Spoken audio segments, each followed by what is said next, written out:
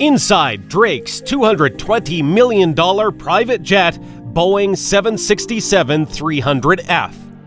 He started out as an actor in the hit television series Degrassi, and he's now one of the top artists who can definitely say he started from the bottom and is now living lavishly on the ground and in the skies.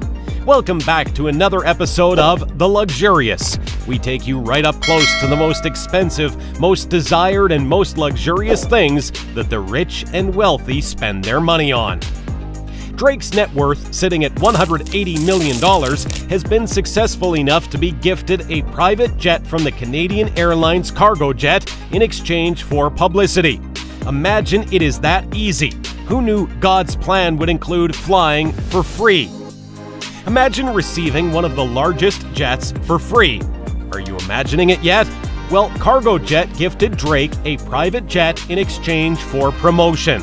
The private jet given to Drake is a converted Boeing 767-24QER, a former cargo plane.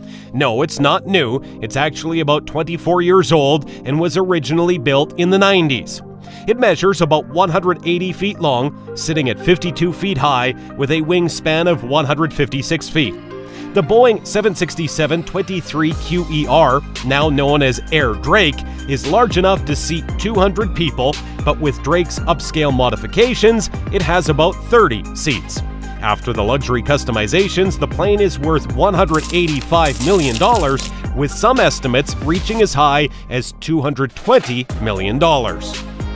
The exterior was originally painted white with Drake's OVO owl symbol in silver. The plane's engine has Air Drake written on it, while the tail includes a set of hands and prayer lapping over an image of a globe, which is possibly tied to Drake's religious beliefs. After a few modifications, Drake requested Virgil Abloh to design the exterior of Air Drake.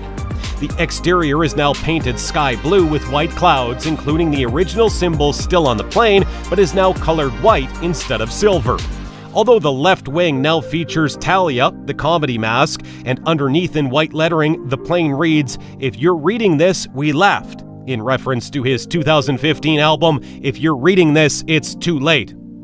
If you think the exterior is nice, just wait until you see the interior.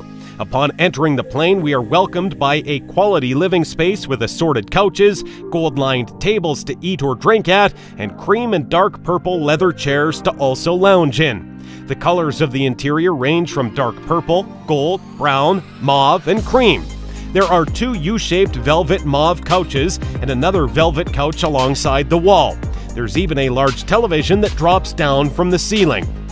As we walk further into the plane, we will see a hallway with compartments lined with walls mirrored with a glossy gold, leading into a bedroom with a king-size bed that has an in-suite bathroom. The room features a wall full of windows on one side, and on the other side there is a wall full of mirrors.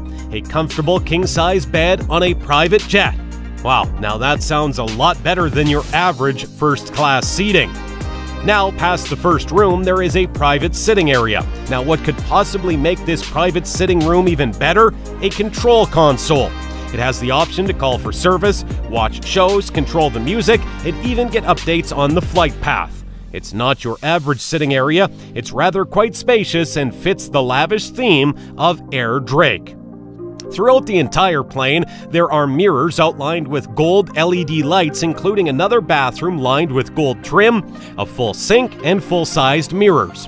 It's no secret to Drake's desire to fly in style. Luckily, he can hop on his private jet at any time. I too would fly for free in exchange for publicity if it meant I could skip terminals and TSA. That's all we have to share for this episode, and we thank you for watching. If you enjoyed this video, be sure to press that like button and subscribe so that you can be the first to catch the next episode of The Luxurious. Don't miss out. See you next time.